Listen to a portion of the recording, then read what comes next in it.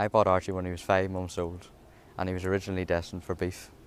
Whereas by Christmas time he hadn't grown much, and we became so fond of him that we decided to keep him. And he's going to live out the rest of his life, so he is with us as a pet. Archie, even though he's small, he still thinks he's the biggest cow in the herd, and he will grunt and he'll roar at all the rest of them. So he just, however, he doesn't know he's small.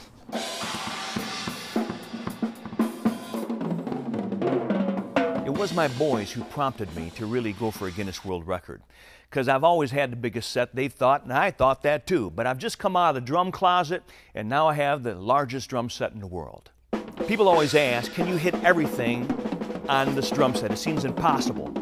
When you have the largest set in the world, 340 pieces, you have to make sure that you connect every piece at will.